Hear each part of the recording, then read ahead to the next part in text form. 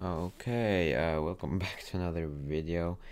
In this video, I'll not be doing any Discord stuff. I'll actually be showing off a quick Kahoot bot I made, because I tried to bot Kahoot in class today, but I couldn't find anyone that worked. So I learned the Kahoot API, pretty simple actually, and I made this really fast. So I'll show you like how it works.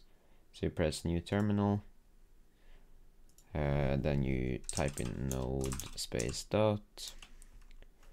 You need the game pin, so let me get the game pin from the Kahoot I got here. Copy that, paste that in there, pin set to, and then the, and then for example the bot name we can set as, for example, test. And then how many bots I would like to send, because the fastest is 230 and below, so I'll just be sending that.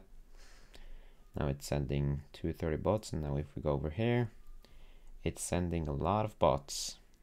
230 actually, as we specified. There we go, we got 230 bots, and I'll also show you it actually answers the questions. Like, not correct or anything, but kind of. So here we go. I just found this like really random Kahoot about Frozen, the movie. As you see, we get some answers, though it's on Norwegian, so yeah, for some reason it doesn't answer with all the bots, but it's all good. Now if we skip, you see they kind of just pick random, but it's pretty good though, because it's gonna like really screw with the Kahoot if like at least like 50 bots pick the correct. Some requirements you're gonna need for this is, of course, node.js. Pretty simple, I'll leave that in the description. You'll also be needing somewhat of a, you don't really need to, you could also, so let me show you. So I got it on my desktop here.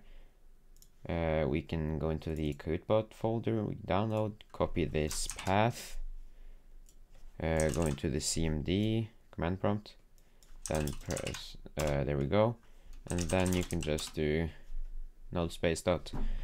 So it's up to you if you want to use the CMD or the Visual Studio. I just used the Visual Studio code, as I got the code in here too, so it's pretty smart.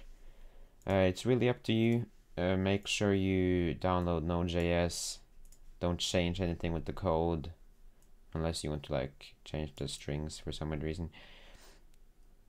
And it also works with like error catching, and it works with what's it called? It works with so you can't, the game pin must be a number, and the bot count also must be a number, so pretty good. Yeah, so that's basically it. Have a great day.